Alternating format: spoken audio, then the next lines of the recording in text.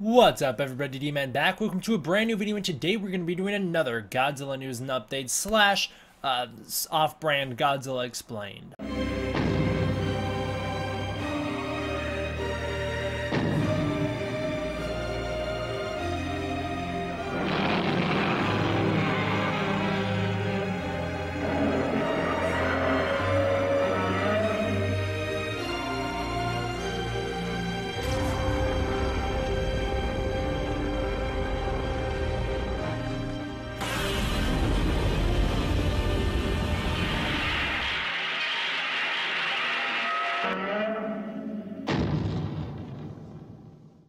Today's video will be all about everyone's favorite giant bird, Rodan. Alright, so jumping into this, we're going to structure this the same way we did last one with the Mothra stuff. We're going to break down everything in the new Monarch website regarding Rodan. Starting off, Monarch Outpost 56 is the House of Rodan. If you're wondering why it's Monarch Outpost 56, that's because Rodan, the original movie, came out in 1956. Rodan is in Isla de Mona, Mexico, currently inside of a volcano. It's called the, quote, Devil's Nest.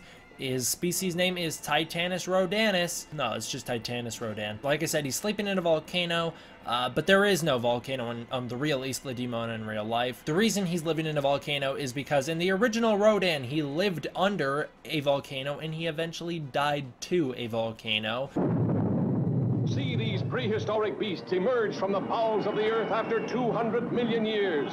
And that was the same volcano that went on to revive Rodan in 1964's Ghidorah, the three-headed monster. Rodan's body type, I don't remember what they had it listed as, is biovolcanic. It's not a real thing, it's just some pseudoscience for you. And his height and wingspan are a bit weird to me. His height is 154 feet.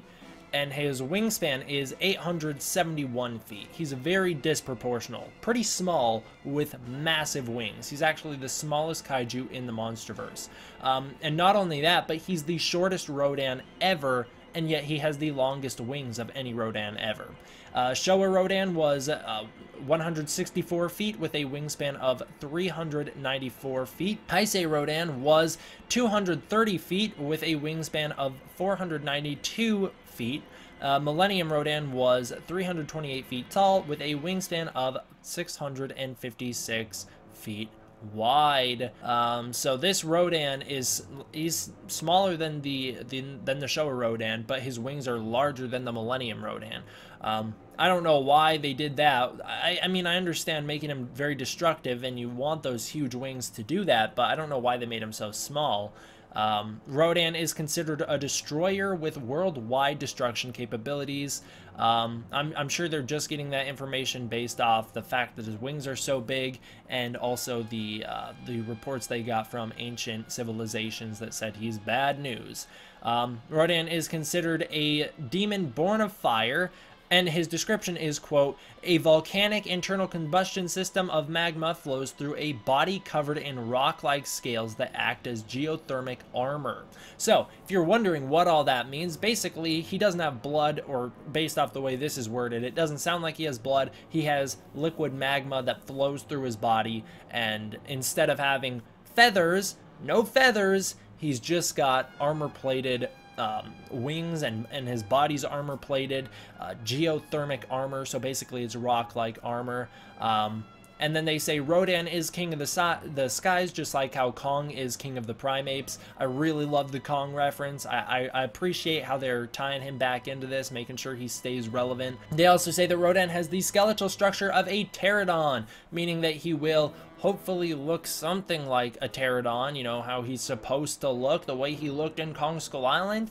But it seems they're moving a little bit away from that, which we'll talk about in a little bit. And then after hearing all this, with the magma in his blood especially, it would make sense if Rodan breathes fire in this series. As my source suggested to us weeks ago when I made that video talking about our first leaked kaiju details, the statement I got was that Rodan is, quote, basically just a dragon, end quote, meaning I took it as he probably doesn't breathe fire, right? This is not a Godzilla fan who gave me this quote, so probably doesn't breathe fire, just kind of looks like a dragon. Nope, it seems like he breathes fire. He's gonna just be a dragon. That'll be interesting to see now that we have Ghidorah, a literal space dragon in this series. But this could be just like Fire Rodan. This also kind of confirms the theories that were floating around back in 2017 when Kong Skull Island came out, that the two lines in front of Rodan's mouth during the Kong Skull Island post-credit scene might be him breathing fire on people. We also got the word that Monarch can't view Rodan's body temperature or vitals because he's living in magma. It's too hot to test, and he is dormant just like the volcano he sleeps in. Rodan is sleeping with his wings wrapped around his body, just like how the Showa Rodan used to sleep. And it is estimated that once he unravels those wings, they can create sonic thunderclaps capable of destroying entire cities. This would now give context to the Michael Dougherty quote stating that Rodan will be an A-bomb with wings, and in a lot of ways more powerful than Godzilla for that reason. Rodan will also have volcanic rock-like skin that will help him to blend into rocky areas. If I had to guess, this will probably be used to his benefit so he can camouflage during a big fight sequence in the movie. Bet you will get a good jump scare out of it too. Now from the first picture, we're going to break down the pictures really quick. I can't really tell what this picture says. There's some text in the bottom. Maybe it says something about emerging from fire. Can't really tell. And then I think this is a Sumerian picture, if I'm not mistaken. I think it's really cool. I'm not big on the bird-esque design for Rodan's wings, but I think this is a very stylized picture, so it doesn't necessarily represent what we're going to see in the movie 100%. But this also, by the way, doesn't look like the leaked picture of Rodan we got. Despite having similar wings, the rest of the body just doesn't look like Rodan, and the face doesn't either. So, oh, no, D-Man's not believing the leaks again? Oh, what a shock. Yeah, no, it doesn't prove anything. Okay, moving on. Lots of people have been spotting this Gigan-looking fella on each side of Rodan. This could be a Gigan Easter egg. Of course, we did see a Gigan Easter egg and a whole bunch of other famous monster Easter eggs in Pacific Rim Uprising, but most likely, and definitely in canon, it's not Gigan. All around me are familiar faces. It's just an Apoklu.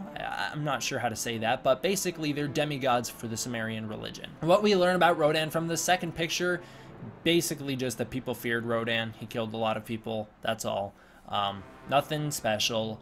People have been spotting something that looks like Ebra's claw in the background here.